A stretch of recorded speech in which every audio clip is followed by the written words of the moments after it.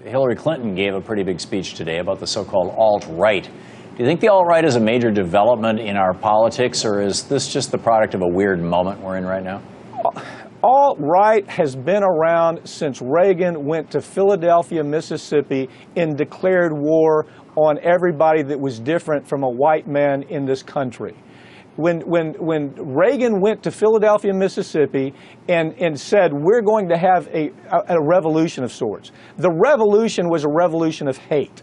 It was a revolution of otherness. It was a revolution that we're seeing right now. Hillary Clinton is out talking about, gee whiz, this is dog whistle politics. Hell, this isn't dog whistle politics. This is the right wing out there with a bullhorn spreading hate. There's no difference that we're seeing today than we saw when Reagan launched his presidency in Philadelphia, Mississippi, based on hate, based on racism, based on religious division. That was what that was all about. And you know what? The Republicans can say all they want. This is something new. This is not anything new. This is the brand of the Republican Party, and it's been like that since Ronald Reagan made his trip to Philadelphia, Mississippi. And Lee Atwater said the best way for us Republicans to get elected is by hate, by division of religion, and by race issues. And you know what? That's what they've been doing for years. Yeah, there's nothing different today.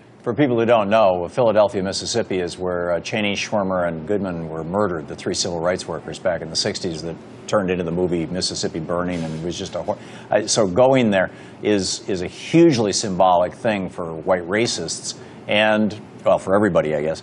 And it's interesting to note, too, that Donald Trump Jr.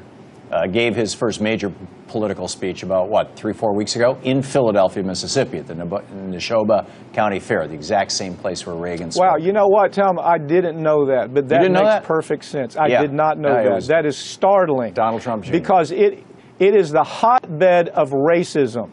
It is the place that Lee Atwater said to Ronald Reagan, if you really want to divide this country and put Republicans back in charge, you have got to draw out every ounce of hate in this country. And they started in the South, and you know what? I was raised in the South all my life, and it's full bloom down here. It is absolutely full bloom down here. Yeah, in my hometown of Pensacola, where I am right now, they will fill up. 35,000 people will show up for Trump in the Civic Center even today, even though we know how damn crazy he is.